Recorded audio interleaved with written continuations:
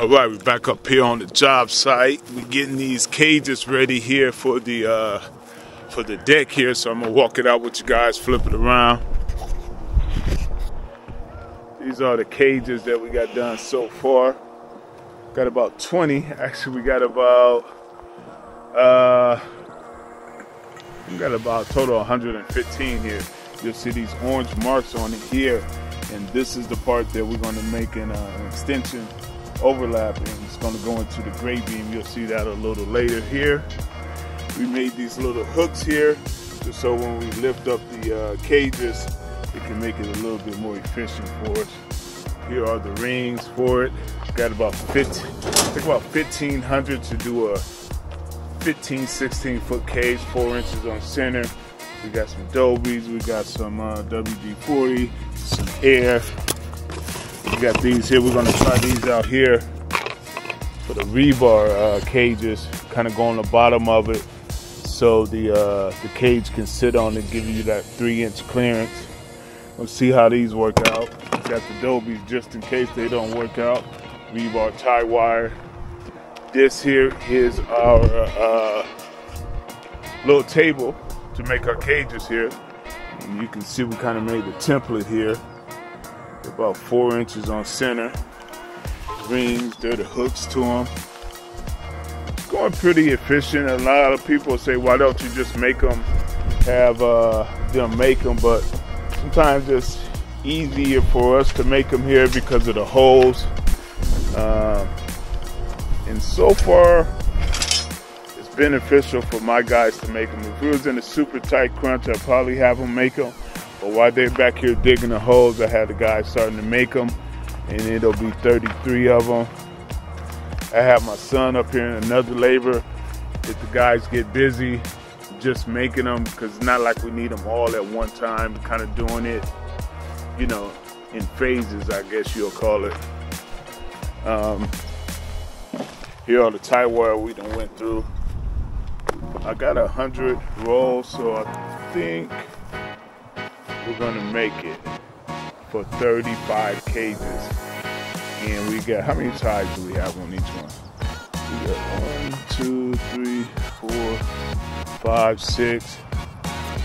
6 is 45 of them, so whatever that is times 33.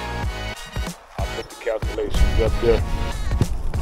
Here are the piers that we drilled so far. We have 39 of them drilled. We got to put about 9 more for the swimming pool guys here. We got to put some up there. I think in the back total we got about 52. On the plans they calls for 12 feet, but as with anything in construction, never goes as planned. They wanted them 14 feet.